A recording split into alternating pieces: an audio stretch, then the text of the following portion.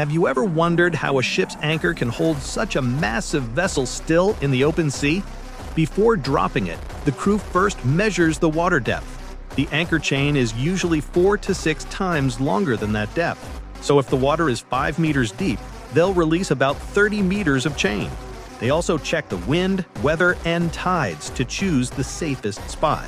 Once the anchor sinks, it acts like a giant hook. Its flukes dig deep into the seabed, while the heavy chain lies flat along the ocean floor.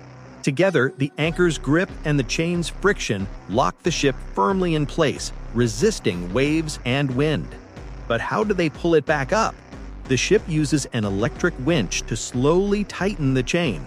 If the tension feels normal, simply steering along the chain's direction lifts the anchor out smoothly. However, if the anchor is stuck, there are a few tricks. The crew might circle the ship around the anchor to change the pulling angle. Or they'll move the ship forward while tightening the chain, using leverage to free the flukes. If nothing works, the last resort is to cut the chain. Losing the anchor is costly, but the ship's safety always comes first.